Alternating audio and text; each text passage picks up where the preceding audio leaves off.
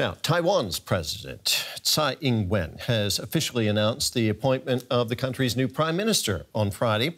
The job was given to Chen Chien-jen, who served as Taiwan's vice president between 2016 and 2020. Chen's appointment comes as part of a cabinet reshuffle due to losses of the ruling Democratic Progressive Party in last year's local elections. The rest of the new cabinet is expected to be announced next week.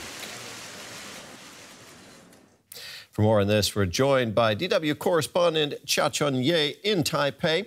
So what does this mean for Taiwan politically? Right, and just as you said that Taiwan's President Tsai Ing-wen has appointed former Vice President Chen Chien-jen as new premier today. And, this is a very key step for the ruling party to change. I mean, this cabinet reshuffle is very important because last November, the ruling Democratic Progressive Party, the so-called DPP, which is seen as an independent-leaning party, suffered its biggest ever defeat in local polls. And Taiwan is going to have its presidential election in early 2024. Whether the DPP will remain in power could be a decisive factor in China's next moves towards Taiwan.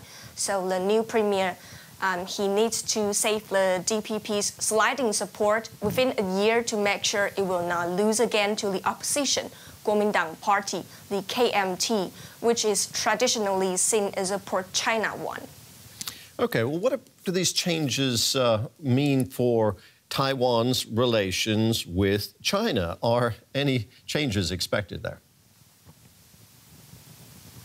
Right. This cabinet reshuffles comes amid Taiwan's growing tensions with China. But, so far we see no reaction from China. It's really hard to say at this moment if it's going to change anything with China. But it's worth noting that compared to his predecessor, Su Tseng-chang, new Premier Chen Chien-jen is a more soft-spoken person with a low-key political profile. Su has been critical of China. Last August, as Beijing launched large-scale military exercises around Taiwan, Su once condemned China as an evil neighbor. But it seems difficult for many in Taiwan to imagine Chen to say similar words. But still, we can see Taiwan's efforts to contain China through this new team. Let's say Deputy Foreign Minister Tsai Ing-wen. He has been tapped to become the new head of the National Security Bureau.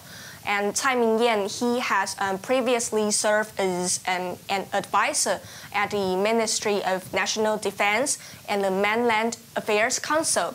And the government would like to rely on his expertise to assist in interpretation and precise decision-making for the situation with China and in the region.